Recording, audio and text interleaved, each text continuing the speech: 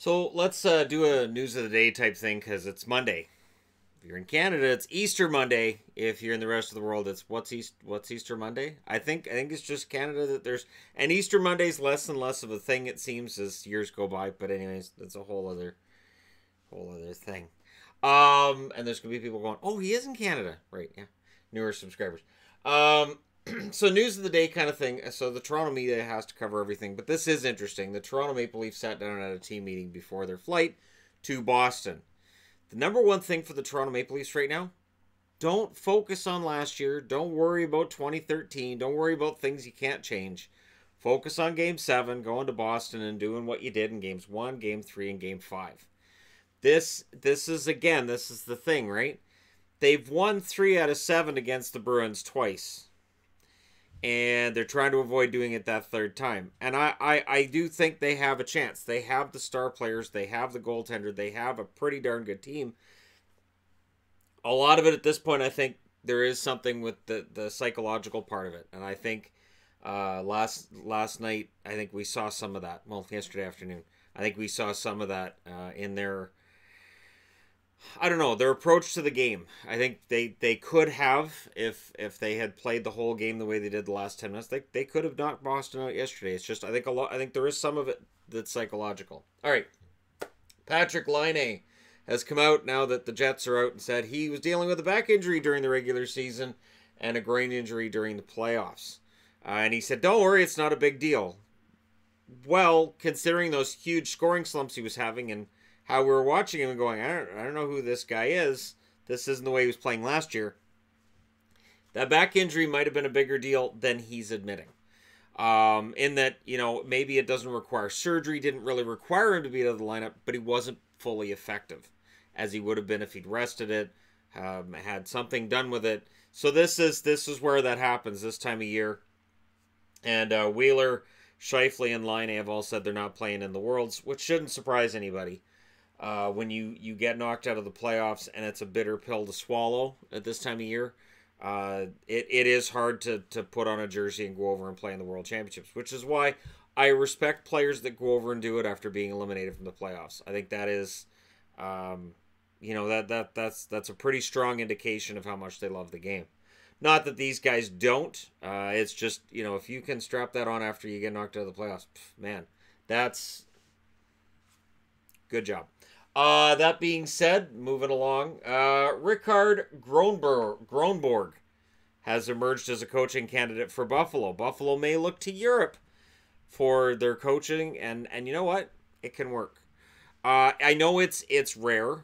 I know it's rare that a European coach comes in and coaches in the NHL, and it's had mixed results in the past when it's happened. But you know what? It can work. And as long as their English is okay, I don't see any reason why it would be a big deal. And it might be a smart move for Buffalo in that their favorite candidates may already be gone off the market. So we'll see if Buffalo actually does that. Oshie's had surgery on his clavicle, and he's out indefinitely. That just sounds painful. That's broken collarbone. And I don't know if they did the surgery to reset it or what they did, but man, I tell you. So for people who think Oshie might be faking it a little bit, or he's just a wuss, not really. Broken collarbone, that's got to hurt like hell. So he may be out for the playoffs. We don't know yet. And then the news that everybody's been talking about over the last couple of days. I haven't seen the fallout over the Norris contenders, just over Vezina, and everybody lost their minds. Vasilevsky, Bishop, and Leonard were named as the Vezina candidates over the weekend. To which everybody said, pardon? Including me. Because all season I've been arguing that Bishop and Leonard didn't play enough. Not only that, but Leonard and Greiss, their numbers were virtually identical. So to me, because Greiss played almost the same amount of games as Leonard, and their numbers were pretty darn close, you couldn't really say Leonard was the best goalie in the league without saying Greiss kind of was too. So for that reason, for me, I thought, well, it should be Vasi. I thought Freddie Anderson should be in the conversation. I could understand why some thought Fleury belonged in the conversation, and I don't want to take away from Fleury, but I thought he was better last year than this year, and last year he wasn't nominated. I was okay with that because he didn't play enough games, but he played the same amount of games as these guys. So last year we have Fleury doesn't make it into the conversation because he doesn't play enough. And this year he plays more than these guys. And again, he's not one of the top three. And you know, we'll see if Vasi ends up winning it, because the odds seem to be in favor of Vasilevsky winning it overall. And the conversation being, is it going to be awkward at the award show with Tampa Bay taking home all of these awards after being swept in the first round? The answer to that is yes. But it does raise an interesting question, like, because to me, I was, as a Dallas fan, I was fine with Bishop not being in the top three, because I thought, no, Bishop was injured for large portions of this year. And I have said, I think if a guy's injured for 20 plus games, that, yeah, you know, the award should go towards somebody who's played that full season or close to it. Now, before we can get mad at writers, because sports writers pick a lot of the other awards, sports writers do not pick Vezina. That's the GMs. So the general managers are responsible for this. So if you're going to get angry with somebody, that's where you direct that. And the GMs clearly this year decided, you know what? We don't care how many games a guy played. If he played well enough, he deserves consideration. And we'll see if Vasilevsky does win it. Because there have been a lot of conversations about, oh, Ben Bishop should win it. And for me, it was, yeah, Bishop has great numbers. He's been great all year, but he's been injured a lot. So, and also, the argument I made with Leonard also kind of stands with Bishop, in that Hudobin's numbers were fantastic as well. So, whereas with Vasi, you could say, well, they won a lot without Vasilevsky, which is true, but Domingue's numbers are a lot lower than Vasilevsky's. So Vasilevsky's overall numbers were much better. Now, on the Norris side of things, the argument's going to be a simple one of Giordano or bust, right? Victor Hedman being in there may surprise some, doesn't surprise me. Victor Hedman is a beast out there, and when he's healthy, he was not healthy in the playoffs, made a huge difference in that series. Brent Burns is going to surprise some people, but he had the most points by a defenseman since Brian Leetch in 95-96. And as much as we dislike points deciding who a great defenseman is, that will be a factor. And yes, this means that there's a lot of guys we've been talking about, and whether or not they might get Norris consideration, that are not in the top three, because Brent Burns gets in there.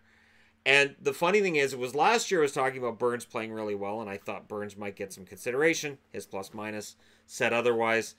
This year, he's been pretty offensively consistent, but there will be a lot of detractors based on his overall defensive game. And I think that will rule him out. I do think Giordano, who had a career year at age 35, I think Giordano's the guy. But we'll see, right? And Hedman kind of did what I thought. At the start of the year, there was a lot of talk about Ryan McDonough, and I said, you know, McDonough's having a great year, but when you share a blue line with Victor Hedman, Hedman's going to be the guy who gets the Norris votes, and that's where we are. So we'll see what happens. Like I said, I expect Giordano to win here, and I expect Vasilevsky to win, but we'll see. I would imagine the Calder vote, the Hart vote, still, they haven't revealed the nominations there yet. I would think Calder would be Pettersson, Dahlin, and Binnington. And maybe this vote makes me think that maybe Binnington does have a shot at Rookie of the Year.